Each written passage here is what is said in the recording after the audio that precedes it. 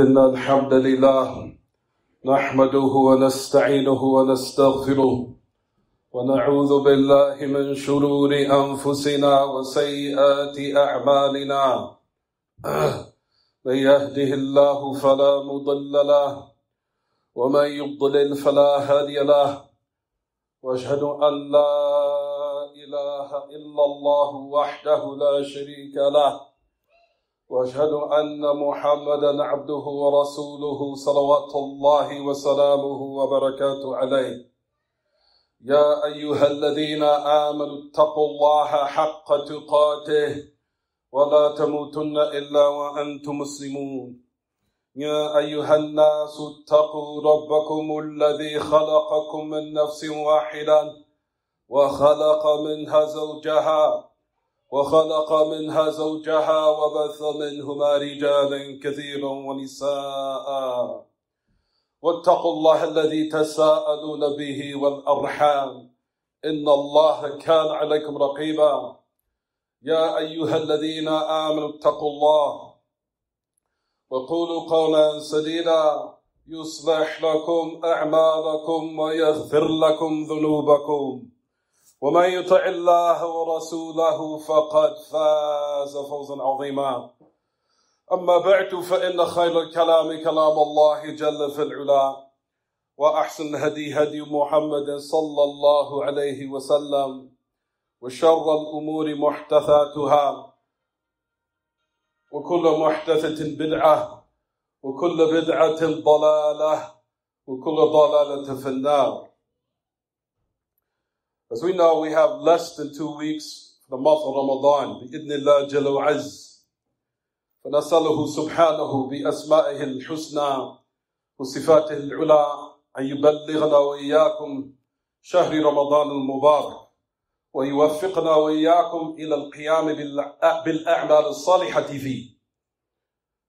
We know that the month of Ramadan is very close now. We ask Allah subhanahu wa ta'ala to allow us to reach it and to give us tawfiq to carry out righteous actions in it. However, ya ma'ash al-ikhwa, before that time where it comes, we have to realize certain affairs which will aid us when the month starts, not within the month, where we want to now enlighten ourselves. But we want to start with the education now. From the affairs of what we know, what we desperately need in these days, which will aid us in purifying our souls, out of preparation for the inevitable. As we know, we live in a city full of corruption. We live in a city with people holding the mentality, in order for me to get to the next level, I have to be dishonest. I have to be sneaky. I have to be involved in shiesty affairs. Those are the matters that the shaitan has decorated to us. To think in order to get to the next level, we have to indulge in affairs that displease our Lord in order to so-called achieve accomplishments in this life. It was nothing but deception. Because you see the state of affairs of our people today. The affairs is not just pertaining to worldly affairs and it being rectified. We're talking about the affairs of the soul and the heart in preparation for the meeting with Allah ta'ala. From those affairs you'll find for the month of Ramadan, where now we have to make this affair habitual. Have ourselves acclimated to it before the month starts. And I've reminded myself and our brothers about when the month starts, as we know from the important matters that will aid us in rectifying our worldly and religiously, rather religiously is the most important, is praying at night. The night prayer, in which a lot of us do not know until the next month of Ramadan comes. Not taking the opportunity after Salat al-Isha to maybe pray 10 minutes. 10 minutes after Salat al-Isha in our homes. Going in our corners or in our places or our designated places in our homes. Reading a page of Quran before you go to bed at night while you're praying for those affairs which is pertaining to preparation of death. 10 minutes, and if you want, start with 5 minutes of the night prayer. 5 minutes. All of us have now attained knowledge of being in a physical or physically conditioned, where all the people now are saying, oh, you don't even need an hour at the gym. You can do 10 minutes. You can do 15 minutes and get results now. How about the same for your affairs of the hereafter? 5 minutes, 10 minutes, 10 minutes of the night prayer. And wallahi, if you be consistent with it, you'll see a change in your life. Crying in the corner and asking Allah, oh Allah, make me ready for when it's time. Have me ready in my heart and my soul ready to embark upon the hereafter. Staying in that corner at night after Isha.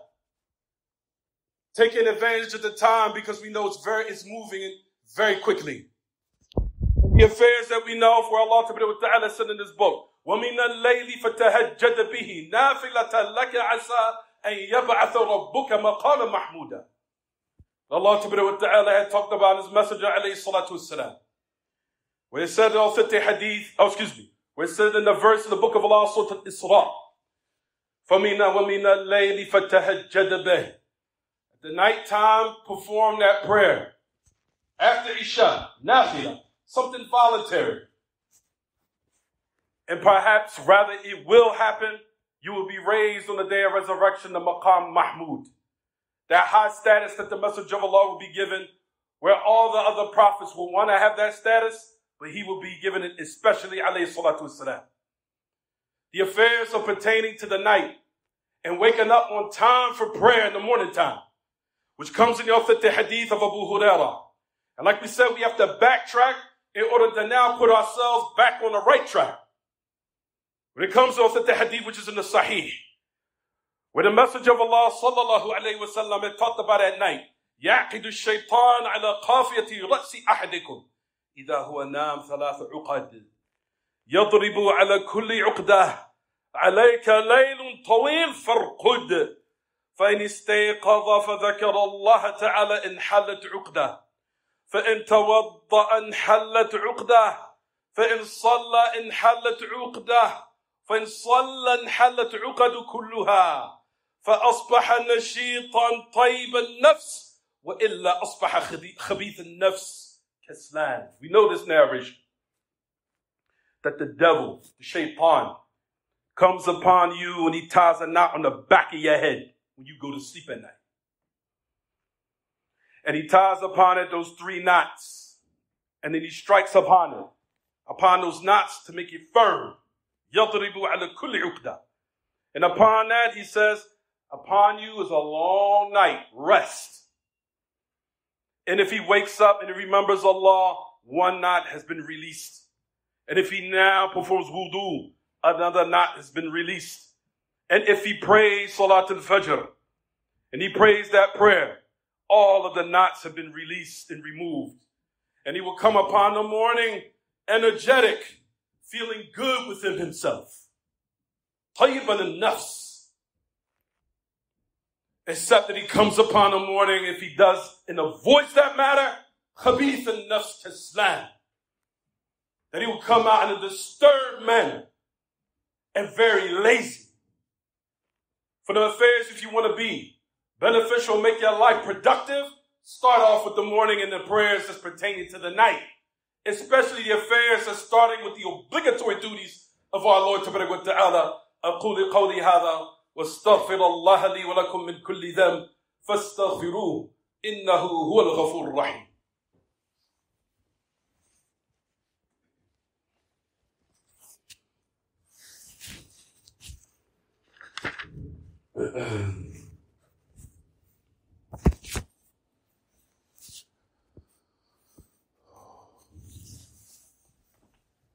الحمد لله رب العالمين والعاقبة للمتقين ولا عدوان إلا على الظالمين واشهد أن لا إله إلا الله وحده لا شريك له الملك الحق المبين واشهد أن محمدا عبده ورسوله سيد ولد آدم أجمعين صلى الله عليه وعلى آله وصحبه الطيبين الطاهرين على مر الأيام والليالي والشهور والسنين. أما بعد. From the other narrations, where it was from those affairs in which the Messenger of Allah sallallahu alaihi wasallam had encouraged his ummah, to the point you'll find that some of the Sahaba, that the first advice that they heard from the Messenger of Allah alayhi salatu wasalam was pertaining to the prayers at night. And that those affairs are what distinguishes the people of those who are now embarking upon preparing for the hereafter. And the advice of those who are truly distinguished with certain characteristics that only certain people adopt, that Allah Ta'ala will raise them by. What are those matters? As we know the hadith, where it comes on the authority of Abdullah ibn Salam. And we know that this narration is also connected to Tirmidhi with an authentic chain, with the great Imam al-Albani also declared it to be authentic. On the authority of Abdullah ibn Salam. As he said, when he first became the Muslim in the first days of his Shahada, he said, أول ما قدم رسول الله صلى الله عليه وسلم المدينة انجفل الناس إليه فكنت في من جاء فلما تأملت وجهه واستبنته عرفت أن وجهه ليس بوجه كذاب قال يا أول ما كان أول كلام سمعته منه صلى الله عليه وسلم أن قال أيها الناس أفشوا السلام وأطعموا الطعام وصلوا الأرحام وصلوا بالليل والناس نيام تدخلوا الجنة بسلام. He said that the first thing that I heard from the Messenger of Allah alayhi salatu wasalam when he came to Al-Madinah, that the Messenger of Allah start with jihad, that the Messenger of Allah alayhi salatu wasalam start with politics, that the Messenger of Allah sallallahu alayhi wasallam make his focus upon being in power. The Messenger of Allah went directly to the community where they were hurting.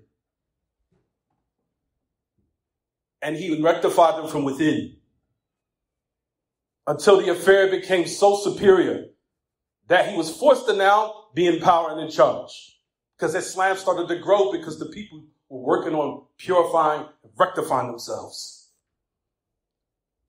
Within the people, knew where they were hurting, knew where their pain was, which Allah subhanahu wa ta'ala guided the Messenger of Allah to. He said, Abdullah ibn Salam. He said, when he arrived to the Messenger of Allah, when he arrived to Al-Madinah, the people rushed towards him. They didn't care about money, cars, how you look, sizing up people around you to see who got the nice car so I could get close to them to take advantage of them.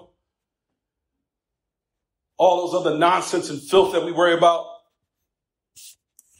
He said, when the people came to Al-Madinah, they hastened towards him. What do you think that was on their minds? The hereafter. Who's the final prophet to the humanity? That's what they was thinking about. How can I attain that guidance? How can I die in a sound state? How can I prepare my heart and purify it and embark upon the hereafter? That's what was in their minds. They came to the Messenger of Allah sallallahu alaihi wasallam, rushing to him. He says, I was amongst those who did that.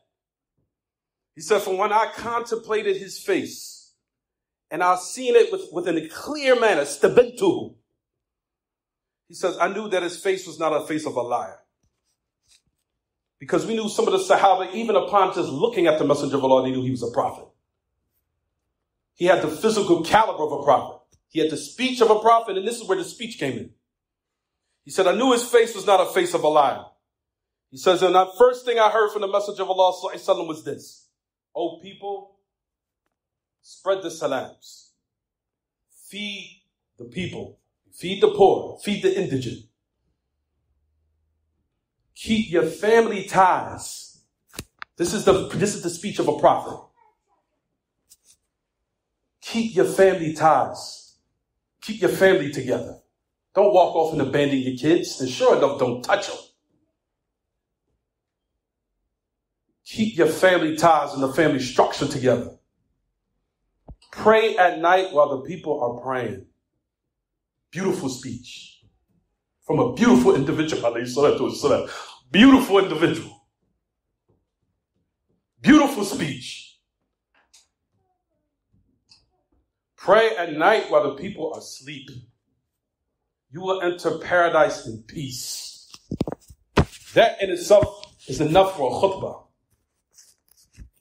the speech of the Messenger of Allah sallallahu alaihi wasallam, if no one takes guidance and heed by that speech, then I don't think they did. Rather, I know for sure no one will take heed after that speech. Alayhi salatu wassalam. We know also the narration of Abdullah ibn Amr ibn al-As, the great Sahabi, radiyallahu anhuma.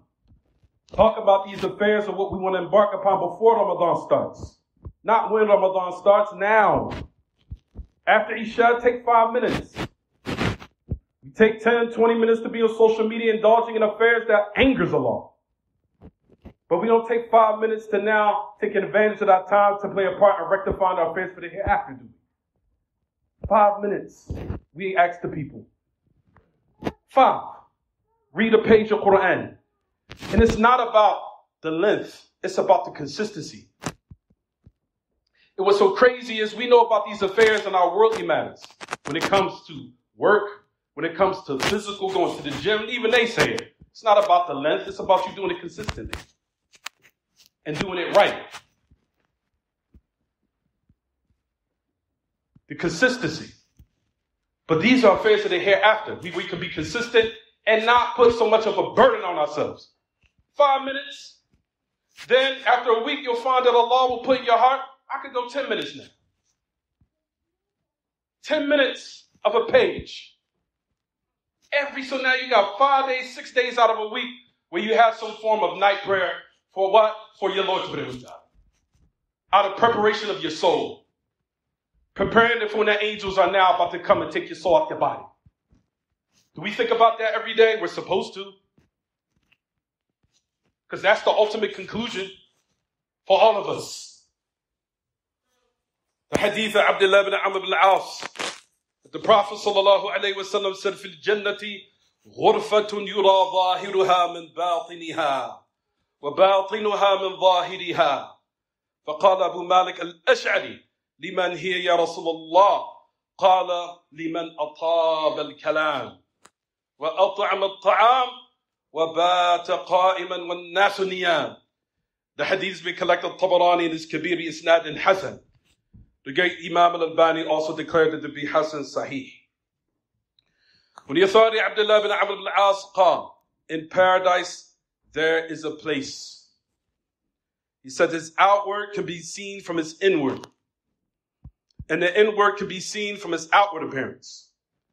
And Abu Malik al-Ash'ari said, who does that belong to, O Messenger of Allah? Listen to this. Who makes their speech pleasant towards people. Liman atab al-kalam. And we know we've been raised in a country to know how to say the most evilest things to people, most hurtful things. Liman atab al-kalam. For the one who makes his speech pleasant. Able to enter happiness in a person's heart when you speak. Can we do that? Figure it out. What is the most nice thing I can say to someone to put a smile on their face? To make them feel good. Because we certainly know how to do it in a manner to make them feel bad. We're professionals at that. He said, for the one who makes his speech pleasant, tayyib, and that they feed the indigent, feed the poor, feed those who are in need, feed those from amongst the people. And this is the last part we'll leave off here. وَبَاتَ قَائِمًا وَالنَّاسُ نِيَامٌ. And a person that comes upon the night standing in prayer while the people are asleep. These affairs we need to start with now. Not waiting for Ramadan. Oh, Ramadan comes, all right, let's go pray Taraweeh. No, now. Who's to let you know? Who's to say that you will reach it? Who? Who's guaranteeing your lifespan and your longevity to reach Ramadan? Who?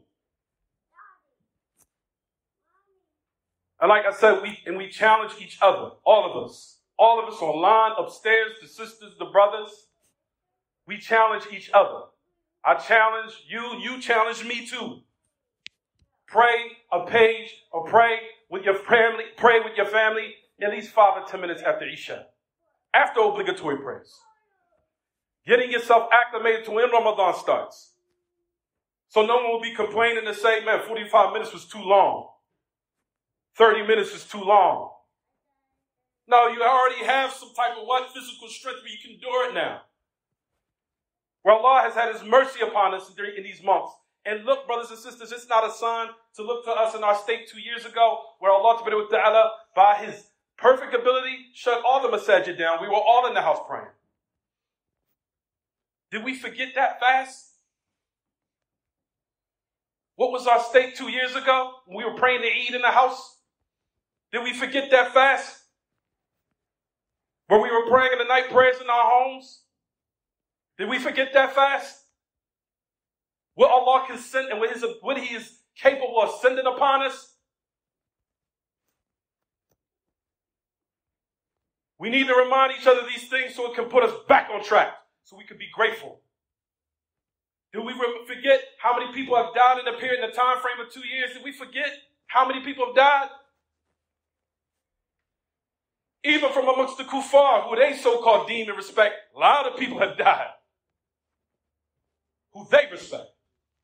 And amongst our loved ones and dear loved ones from amongst our Salafi brothers have died. Kids we have buried. Kids. Did we forget?